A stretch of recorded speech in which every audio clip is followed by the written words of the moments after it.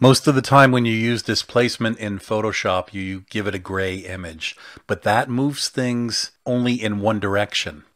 Displacement actually takes a two-color image. Not a lot of people realize that. So let's say I have a square and I've rotated it 45 degrees so that it looks like a diamond.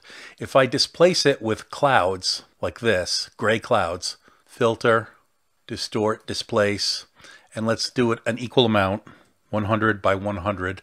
That's a new feature, by the way, the ability to specify a horizontal and a vertical scale. If I do that, and I use the gray clouds, it's going to move everything in a 45-degree line.